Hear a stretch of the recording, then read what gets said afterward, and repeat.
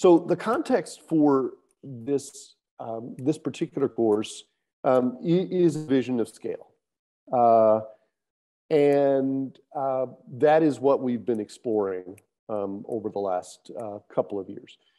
Online learning took off, I don't know, 10 years ago with the concept of a MOOC, a massive open online course.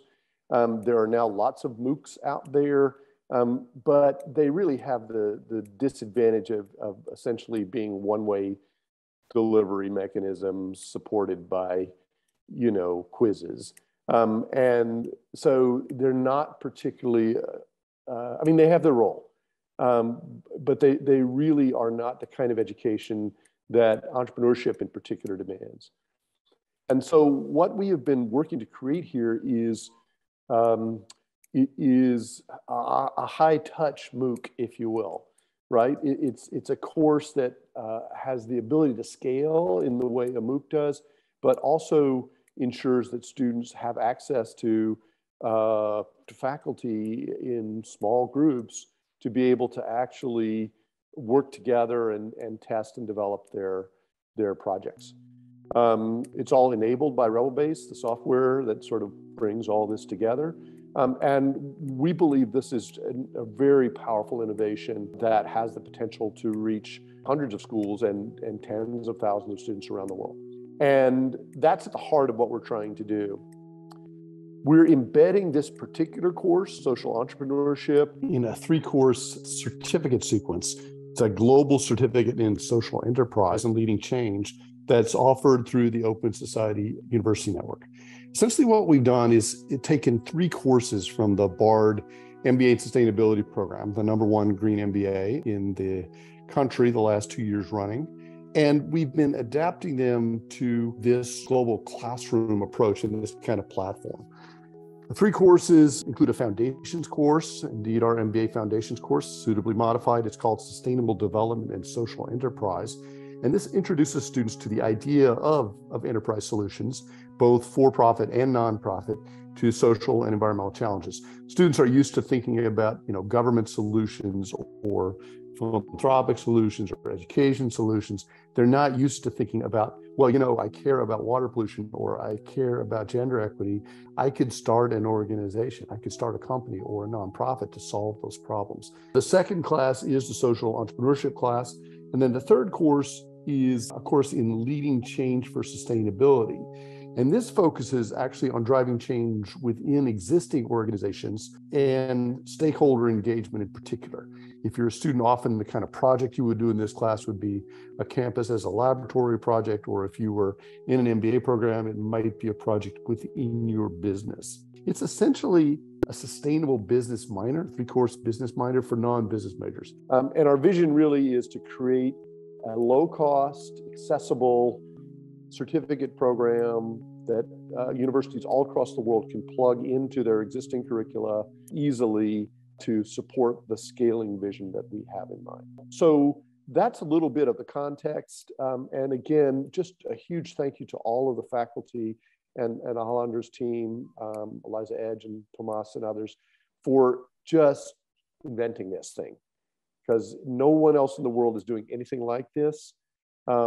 And I think it really is the future of meaningful and effective education in this space. Having all these project builders, for example, and all the information on them was so good. Like, I personally recommended this platform to the organizers of the academy because we had a huge problem there with not having access to all the materials in one place. And having this here in a structured way with all kinds of guides, for example, here, the people that are gonna get access to all this information are really gonna see that it's super useful, especially having everything in one place is so good.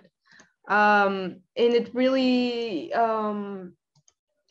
helps put everything into perspective, because even the moment that you see everything that is awaiting, you kind of start feeling the weight of actually creating a business, whether it be a social enterprise or not. and it really makes you consider whether you are cut out for this or not. So it sounds like an amazing thing to create social change through social enterprise or something.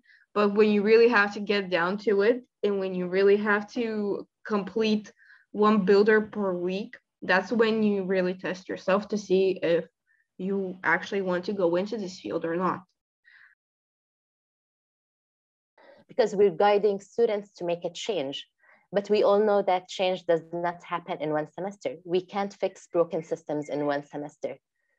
We enable the students to discover their powers and to be effective in the society, you know?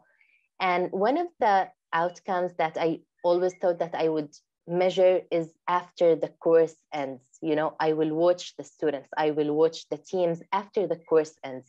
Are they really going through what they started? Are they really still having this mentality of like, we want to change, we want to make a change, we want to fix those broken systems? And this is what actually makes me proud when I look back to the students after each semester. Like now we've had 2 semesters teaching the course, and I have so many students who they are still working on their projects, who they started another project. I have a student, a team that started their project 2 years ago, and now they have an actual venture called Clean Palco. And this is something that makes us co-instructors very proud, because we changed the mentality of those young entrepreneurs. We didn't just deliver a class for 1 semester.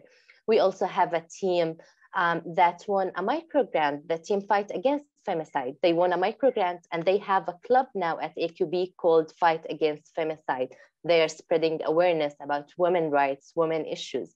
We have a student who got accepted to the Get Engaged conference that's going to be participating in next July. We have a team in Vistapir who won the Disrupt to Sustain competition, and they are filming a documentary on their project next summer. So this is what makes us proud as co-instructors, just to see the change in the students themselves, wanting to make a change. And this is really hard, you know, because we can always write objectives, you know, and outcomes of the course, but how do you actually measure and witness those outcomes? This topic that Dalia mentioned of sustainability of projects beyond the course and the semester itself, that for me is the main outcome. And 2 of our projects that were created with the help of this course are continuing, and students say, because they're graduating this year, they will continue working afterwards. One of them is they are developing the app and learning after they have created the prototype in the course. They're learning how to extend its functions. And another course is creating a book for visually impaired children. They have created this spring an improved prototype after the first prototype from the fall. And they have already given this improved prototype as a test to a school for blind children in Belarus. And they're planning to expand their project even more after they graduate. So this is the most exciting. And they also got a grant from OSUN to support this project. So these are the exciting outcomes, really. And we have a report coming out shortly, which is drawn on an analysis of anonymous interviews with students throughout the network, as well as ourselves as faculty. And it examines gains in critical thinking, especially in this, as combined with opportunity recognition, where we often think of critical thinking as what we do as close readers of texts. In this experience, we're thinking critical about the world around us. Let me say that again. In this experience, we're thinking critically about the world around us and combining that with seeking opportunities to do with what Sebastian talked about at the beginning, which is launch experiments ourselves to make change. The same is true, for example, for collaboration. And I won't go through all these bullets because I don't want to take the time, but where if you read a business press article, it's all about homogenous teams who are all aligned and thinking the same way. No, we were crossing functions, cultures, backgrounds, missions, and learning from each other about what we could create. And that, if I've learned anything, is how innovation occurs.